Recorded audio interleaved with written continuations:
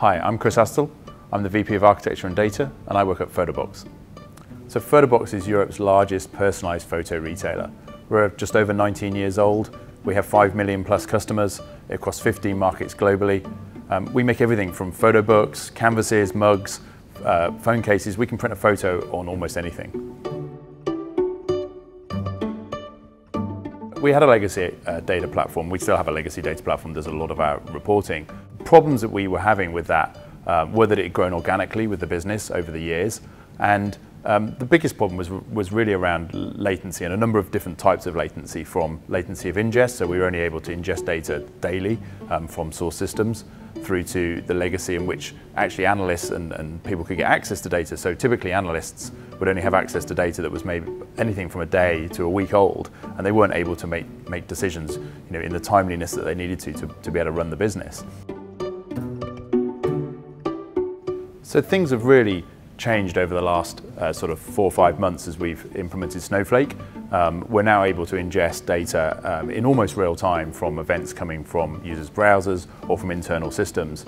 We're able to push that data into Snowflake, process it, and provide it out into a consumption layer that both analysts and commercial teams through dashboards are able to access that data on a sort of pretty real-time basis within 5 minutes of something actually happening.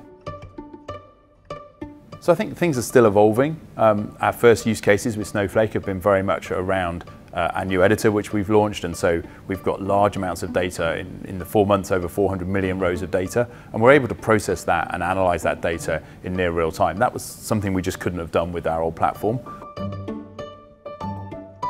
So the future is being able to add more data sources and more data into the system, but then that will allow us to work very much on sort of the historical reporting, which is where we are at the moment. But the future really lies within how do we start to use the data to predict what might happen in the future and be able to help with customer recommendations, help customers make their products better, and really support that sort of decision making within the business.